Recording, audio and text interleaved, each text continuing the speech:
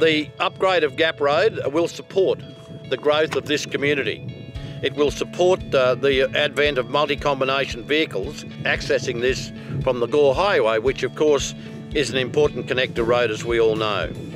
I think it's important that the state government has recognised the benefit of investing, as they have done, in a regional community.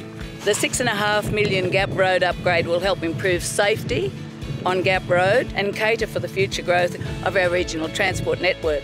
The Gap Road upgrade has included extensive road and drainage works from the Gore Highway to Helen Street, widening Gap Road to a 10-metre formation, and upgrading the intersection of Gap Road and the Gore Highway, which will greatly improve safety and traffic flow for all road users.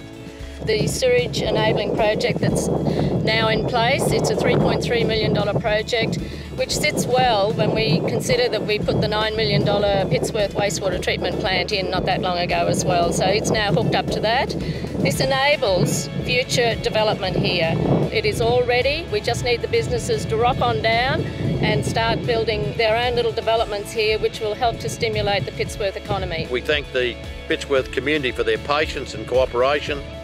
But finally, to all those who were actually involved in this project, the real accolades need to go to those, our staff members, who have in fact done the work.